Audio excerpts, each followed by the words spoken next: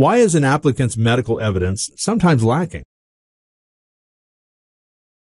Attorney Carl Weisbrod explains.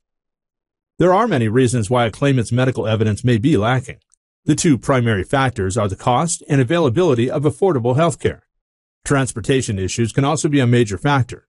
Some claimants live in rural areas where free or low-cost medical care is unavailable, and this can provide a justifiable excuse for little or lack of regular medical treatment. However, this must be demonstrated by documentation. Even for claimants with private insurance, the cost of copays, deductibles, and out-of-pocket expenses can be financially overwhelming, especially when they have no income or are reduced to a single-income budget. These factors come into play when deciding how much medical or psychiatric care they can receive and from whom. These issues should be taken into account by the administrative law judge and should not be held against the claimant. Claimants should make reasonable efforts to obtain medical care, make sure they are medically compliant with their doctor's orders, and refrain from abusing alcohol or illegal substances or abusing prescription medications.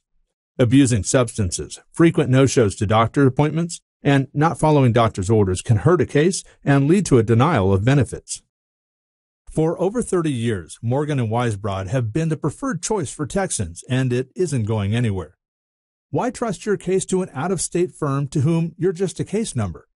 Don't hesitate to turn your case over to experienced attorneys. Morgan & Weisbrod will deliver the personalized and dedicated representation needed to get the results you deserve.